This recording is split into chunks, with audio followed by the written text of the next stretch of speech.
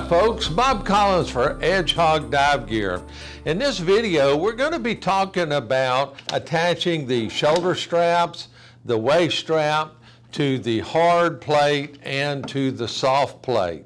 If you haven't seen the previous videos, I'm going to put a link up here to those videos on all the parts and pieces and how to assemble the shoulder straps.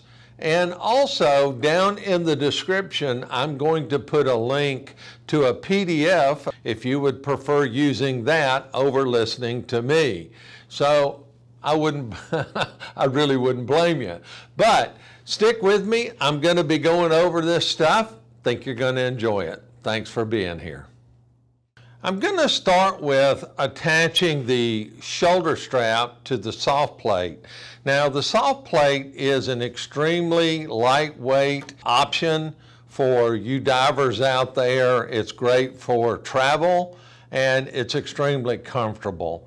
So all we have to have is our serrated keeper, and we've got our completed, this is a right shoulder strap with the pad attached and everything, and we've got our soft plate.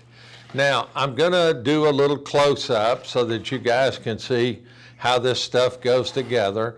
The soft plate actually has a metal keeper and a holder here. I'll kind of turn that. There you go. That's a good shot of it there. I'm going to take the end of the right strap.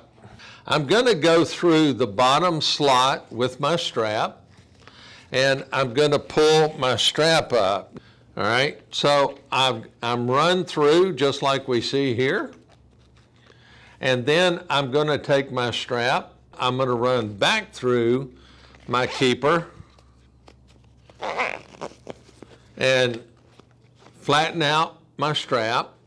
And now I'm going to take my serrated keeper, and instead of going through the top hole, I'm actually going to come through the bottom hole. I'm going to pull that down, and then I'm going to go back up through my serrated keeper, and then I'm actually going to come back around and go back down through. Okay, just kind of takes a little work to get it through there. Just kind of bend it over and pull it through there. We've got a nice clean lock there. Now, let's take a look at the hard plate. I'm going to use one of my plastic serrated keepers. And the slide here, I'm going to run my strap through. And based on the adjustment of the length of my strap and everything, I've now got my strap run through the back. I'm going to do the same thing as I did on my soft plate.